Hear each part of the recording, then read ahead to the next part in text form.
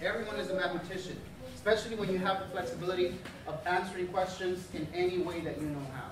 Okay? We're going to get started. We're going to do a warm-up. If you remember, we always do a warm-up first. Okay? Here is the question. Do not say anything. Do not say anything, not a word. Don't even say, oh, I know what the answer is. Don't say anything. If you do, that's fine. Here's what you could do to show me that you know what the answer is. When you have the answer, you're going to put a thumbs up on your chest like this. That tells me that you have the answer. Or you think you know the answer, but you're not going to say anything. Here we go. Which fraction model best represents 3 times 1/3? So look at them and try to analyze which one of these represents 3 times 1/3. Good. I see about 5 people who have an answer. If you don't yet, that's fine. Just look at every choice and see if that would match that model. That fraction. 3 times 1/3. When I count to 3, you are going to turn to the person who is right next to you, and if somebody is left out, please include them, okay? And you're going to let them know which letter do you think, which model represents 3 and 1/3, and why. Don't just tell them, oh, I think it's D. You have to say, why do you think it's D? Explain to them. And listen to your partner because they might have a different answer. Okay, ready? 1, 2, 3, share.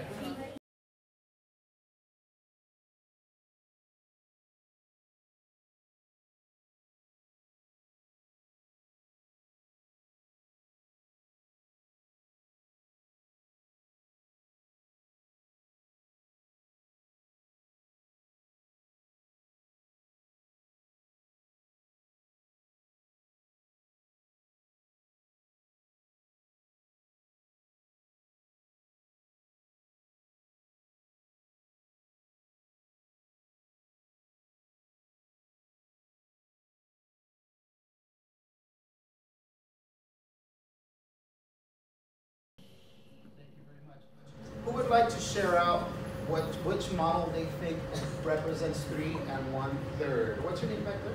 Daniel. Daniel. Which one do you think? Me and the person next to me had the same answer, and we thought it was B. The reason I think it's B is because when it said 3 times 1/3, there's one of the thirds colored in three circles in B, and one is shaded in, and there's 3 of them. So that 1/3 is that, and also there's 3 of them. Ah, did you hear what he said? Who can rephrase what he said in a different way, perhaps? Nathan, right? Nathan? Yeah. It's not the same way, but I think it's B also because there's 3 of them, and she was 1, and it says 1 out of 3, and my partner here, he chose D because it's 3, but I told him it's 2 are shaded in. Okay, this one has 2 out of what shaded in? 3. So these are 2/3, right? 2/3. Okay. Okay. Raise your hand if you agree with both Daniel and Nathan that it would be B. Okay. Raise your hand if you disagree, if you think it's a different one. Ladies over here, you thought it was D, right? Why did you think it was? Huh? B. Oh, okay. And you said D. B. Okay. Okay. Who can tell me? Listen to this question. Okay. If we had to write a number sentence for A, what would it be? So just to let you know, you're correct. Those of you that chose B, we have 3 circles, right? So this is your 3. And how many are shaded in each one? 1 out of 3, 1 out of 3, 1 out of 3, right? So this is 3 times 1/3. What's another way that I could have written 3 times 1/3 if I didn't want to do it multiplication? Yes?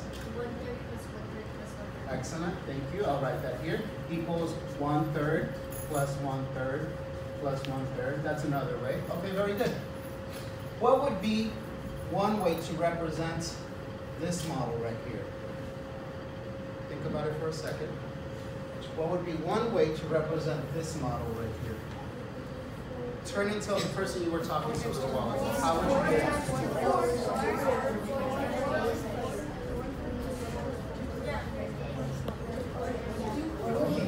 it?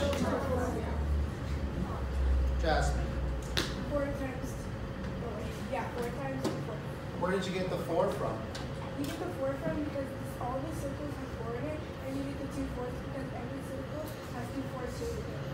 Repeat again, the first 4, where do you get the 4? You said 4 times 2/4, right? Where do you get this 4 from? You get that 4 because there's 4 circles. Very good, 4 whole circles, right? Okay. And you get the 2/4 because there's 2/4 shaded in each circle. Very good, because there's 2/4 shaded in each one. What's another way I could have written this? Yes, Ben? 2/4 plus 2/4 plus 2/4. Very good. What else? How else can I represent 2/4? Is there another way I can represent 2/4? In other words, what's an equivalent fraction to 2/4? Yes, Julia? 1/2. 1/2. How did you know that? Because 2/4 is a half of 4. Because 2 is half of 4. Right? Very good. So you could say this, you could call this 4 times a half. That would be the same thing. Right? Or you could have also said 2/4 plus 2/4 plus 2/4 plus 2/4. Or I could have also said half plus a half plus a half plus a half, right? Okay? Turn to your partner and tell them what would you write to represent this model right here? Turn to your partner and tell them. And waterfall, waterfall. When I count to 3, whisper the number sentences that you would use to represent C. Ready? 1, 2, 3. 3 times 1/2. Very good. 3, because there's 3 of them, times 1/2 is shaded on each one, so this is 3 times 1/2. Very good. Now for the last one, go ahead. One more time, tell your partner, what would you write to represent D? Raise your hand. Actually, I'm going to call on someone. Kaden, what would you write to represent this one? 2/3 times 4? Could it be written like this, boys and girls? 2/3 times 4? No. What's the difference between 4 times 2/3? Can you do that? I can do that. It's the same thing. You'll get the same thing. So you can say 2/3 times 4, because it's 4 times. Or you can say 4 times 2/3. You'll still get the same answer. Okay? Say it again. Yes, very good. Can you repeat that? Commutative property. Yeah. Okay. Very good. Excellent job with this, boys and girls. We're going to take a look at today's word problem. I'm going to help you unpack it using the cubes method. Okay. All right. So can I get one volunteer to read this out loud first, please? Yes, Fernando. Nathan filled 5 glasses of 2/3 liter of soda in each glass. How much soda did I need? Good. Now we're going to all read it together. Okay, ready? On the count of 3, we're going to start. 1, 2, 3. Nathan filled 5 glasses with 2/3 liter of soda in each glass. How much soda did Nathan use? Let's start off with our cube strategy. C-U-B-E-S. C. What does the C stand for? Yes. What am I going to circle? Very 5 and 2/3. Thank you. So we're done with C. U. What does U stand for? Yes. Underline. What do we underline? The question. Very good. In this case, can you all read the question for me? How much soda did Nathan use? How much soda did Nathan use? That is the question. Good. B. What does B stand for? Box. Box. Can you tell me what's a box? What do I need to box? So you're saying each, okay, that's sort of like action words. I can see maybe perhaps how that can be an action word, but is there another word here that is more of an action word? Yes? Filled. Filled. That shows action, right? Okay, so filled. Okay. Any other action words? Yes? Maybe how much, because it's showing us that we need an exact answer. Okay, I can see how that logic can bring you to box that one in. Okay, very good. E, what does E stand for, Michaela? In this case, and some questions will have useless information, some won't. So don't feel like you always have to eliminate something because you might eliminate something that you need.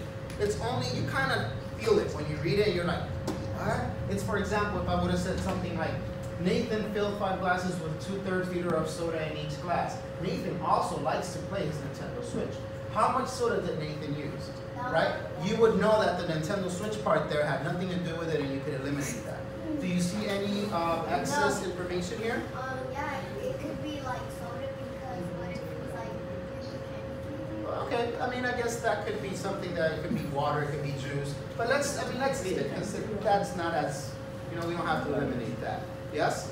Another thing that can be eliminated is Nathan's name. It doesn't have to be. It could be everyone, yeah. But we don't want to get super technical, right? Because then you're going to say that we can eliminate of, or we can, let's not get technical. It's only like sentences that you don't really need in there. Okay, so let's just leave that one alone. And what does the S stand for? Saw. Okay? So now, this is the part where I'm going to cover it. I'm going to give you your paper, and I want you to solve it any way that you know how. You're going to be going to the tables. The first thing you're going to do when you get to your table is you are going to first do the cubes on your word problem. Okay? Do the cubes.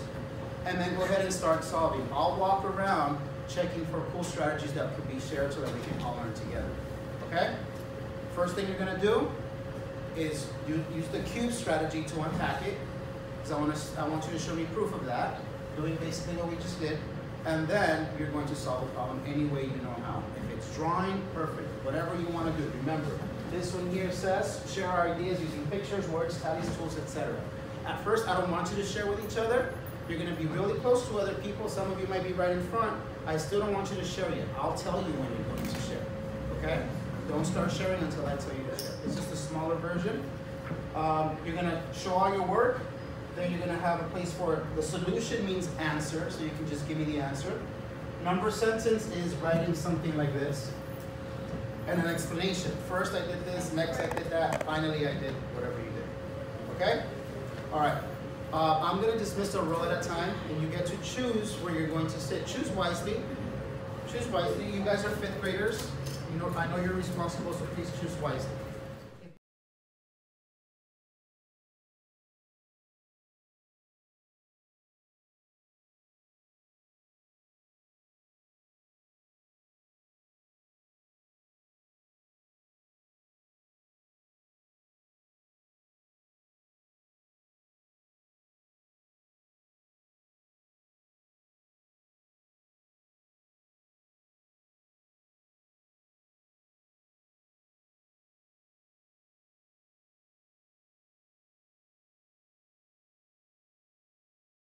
Except for the 2 students that are going to share. I'm only going to have 2 students share today. That's going to be Fernando and Miley, because most of your work is represented with their work.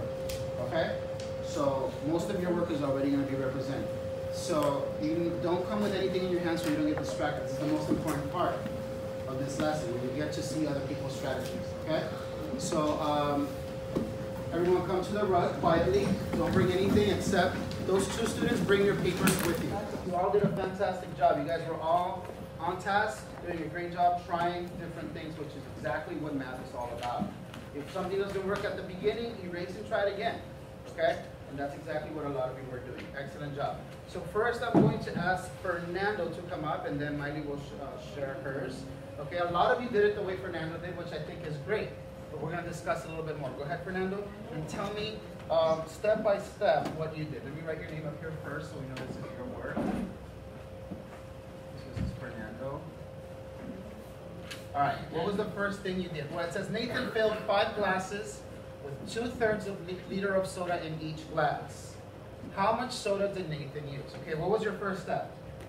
Your first step is I drew 5 cups. Okay, raise your hand if you did that as well. You drew 5 cups as your first step. A lot of you did, okay? So I'm just gonna go ahead and draw mine like this. They don't have to be exactly like yours. 2, 3, 4, 5. 1, 2, 3, 4, 5. All right, then what did you do? I put 2/3 in each cup. How did you do 2/3? Did you actually just write 2/3, or did you cut them in thirds? Can I see real quick? So he just wrote, okay, 2/3 inside of each cup. So he said 2/3, 2/3, 2/3, 2/3, 2/3. Okay. Why did you decide to do it that way? Because it'll just be easier Okay, so he said, I know what 2/3 look like. And it'll take longer if I cut them and shave, so I'll just write 2/3. So he took a little shortcut there. Okay, go ahead. And then what did you do? And then, since this is just the how much is in, I just multiply 5 times 2. Where did you get the 5 from again? Because there's 5 cups. 5 cups. So you did 5 times 2/3. Is that what you did? 5 times 2/3. So this kind of goes back to what we were doing over here, remember? Sort of? Okay. And what did you get? How did you solve this? Since you don't really need to do that, I just did in my head 5 times 2 equals 10, and then I added it. So you just said 5 times 2 equals 10, and then you just put the 3? So if you multiplied 5 times 2 and got 10, why didn't you do 5 times 3 and got 15? Because we only filled 2 thirds of 3 thirds. Huh. Okay. What do you think? What questions might you have for Fernando? Are there any questions or any connections? Go ahead and call. This is kind of like Like D. Let's see. 1, 2, 3, 4. Except these were 4, and then 2/3. Yeah, exactly. It's just the whole number changes, right? Yeah. So real quick. So if we were to continue and get an answer, can you scoot over? Get an answer for D. And I don't mean to switch from 1, but since you brought it up, what would our answer be for this one if we were to continue it? 8/3. Okay, just double checking. All right. Okay. Okay. Does anybody know what type of fraction this is? When you have your numerator larger than your denominator. Very good. What is an improper fraction? What is it? Say it in a, I just kind of said it, but can you say it in your own terms? A fraction that's improper. Okay, yeah, you got me there. All right, we'll take a closer look at improper fractions in a second. Any other questions for Fernando? Does somebody not see how he got 10/3? No? Excellent. Let's give them quiet claps like this. Quiet claps. Excellent. Okay. All right. So we'll leave that one like that. We'll come back to it in a second. Now let's have Miley come up. Check this one out. This one might blow your mind. Okay, this one might blow your mind if you did it the way Fernando did it. This next one might blow your mind. Okay, so Miley, M-A-Y-L-L-Y, right? M-A-Y-L-Y. All right, here we go. First step, what did you do? First I drew the 5 cups. 5 cups. 1, 2, 3, 4, 5. Okay, what did you draw 5 cups? Okay, go ahead. Then? And then I, like Fernando did, but I didn't write the 2 and 3. I actually split them up so it's easier for me. So, okay, so some people could do it like this. Some people will actually have to see it split up into thirds. Miley wanted to see hers split up into thirds, and there's nothing wrong with that. I'm actually a visual person as well, so a lot of times when I'm dealing with fractions, I need to visualize it like that as well. Okay, so now you have them in thirds. Now what did you do? I shaded 2 what? What are these called? 2/3. 2/3, because they're in thirds, right? So you shaded in 2 in each one, right? Because the question says, Nathan filled 5 glasses with 2/3 of liter of soda in each one. So here's 2/3 for this one, 2/3 for this one, 2/3 for this one, 2/3 for this one, 2/3 for this one. 2/3 liter, right? Then what did you do? Then, Check this out. This is the part that I want you to see. Then I found out, well, I have already shaded them in, but I couldn't, I found out a way how to get the answer. So I got one of these and I put them over here. Look what she did. She took 1/3 from one of the cups and put it in here, right? And that gave her 1 full liter. Because 3/3 is 1 full liter. Right? Do you see what I'm saying? Yes? She took 1 liter, I'm sorry, not 1 liter. 1/3 of a liter from this one, poured it into this cup, and now she has 1 whole. Right? Okay? Then what did you do? Then I put these two over here.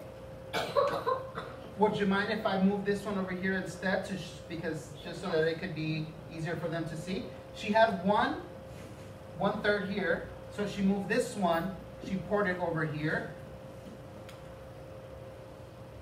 right? Now, this cup is filled. Now she has another hole, right? Another hole, and this one went away because she poured everything out. 1 liter, 1/3 went over here, another third went over here. So this one's gone. Then what did you do over here? Then I got one of this. Okay, then she got 1/3 from this cup, poured it here, right? Got her 1/3 liter. Okay, that's another hole. So we have 3 holes, right? And what did you do with this? So I found out that you couldn't do anything with that. So I got one third. 1/3. Yeah, this is just 1/3 remainder. So in total, because the question is asking, how much soda did Nathan use? Well, 2/3 when you put it all together, right? Kind of like what Fernando did. If you pour it all together, you get 1, 2, 3 holes, and 1/3 of another liter.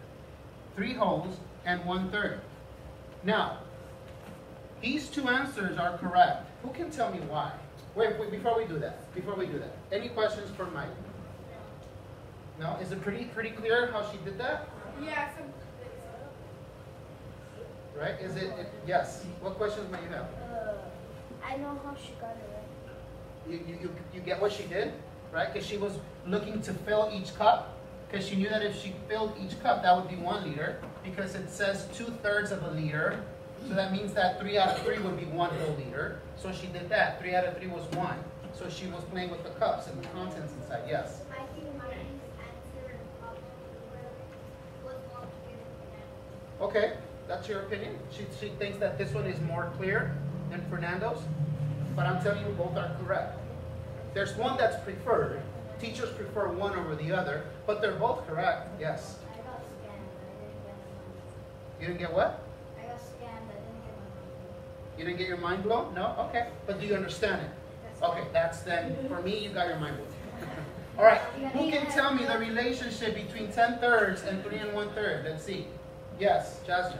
If you split up 10 and 3/3, you still get the same answer because if you split up that, it's going to equal 3 and 1/3. Say it one more time. How do you get 3 1/3 out of this? I'm sorry. If you split up 10 and 3/3, 3 and 10/3, if you split that up, then you get the same answer that Miley got. It'll equal 3 and 1/3. Okay, I kind of see what you're saying. But isn't it true, boys and girls, that 10 divided by 3 is like saying, it's like saying 10. Isn't it true that 10/3 is the same as saying 10 divided by 3? Yeah. Would you agree? Anytime you have a fraction, that's division. You're dividing, right? So check out what happens if I actually do 10 divided by 3. How many times does 3 go into 10? No, 3 times. 3 times, right? 3, 6, 9, right? We can't go 12 because that's too big. So that's 3, right? That's 3 times. How many are left over? What? 1. 1 what? We're talking about thirds. 1/3. 1/3. 3 and 1/3. Do you see that? That's how you can get your answer from this improper fraction. How many times does 3 go into 10? Well, that's 3 times because that's 9, and then I have 1 left over. But since we're talking about thirds, it's 1/3 that is left over. Do you get it? Do you see that relationship? What questions might you have, Danny? It's not a question, but I get it because I was thinking when you were asking what relationship they have, and I was like, oh, because each for this a word, a question, we have to see, and for this one, 1/3, like 2/3, the third is a whole for this one. Yes. And another one it could be fifths. 4, yeah, fifths is a whole, and Very good. there's 5 cups, and then there's 3 in each. So 3 plus 3 plus 3 is 9, and we add the 1/3 of the remainder. Of the remainder. And Makes sense, we right? can't use the one that's X'd out because it has nothing in it. You just make complete sense out of the whole problem in your head. That's awesome. And that's what we like. That's why we like CGI, because you start connecting the dots. Like, oh, wait a minute, I get that. I get why that is 3 1/3, right? So, give me a thumbs up if you did your problem either something similar to Fernando's or to Miley's. Give me a thumbs up if you did something similar. Most of you, yeah, were somewhere here or here. Okay? Question. Real quick, we have a question from somebody here in the front. Go ahead. Oh God, what flavor is the soda? Any flavor that you prefer. All right. Listen up, boys and girls. Here's what I'm going to ask of you. I'm going to try to make a bulletin board out of our work today and put it right at the entrance of the main building. I don't know if you see where we have the Way of Counsel bulletin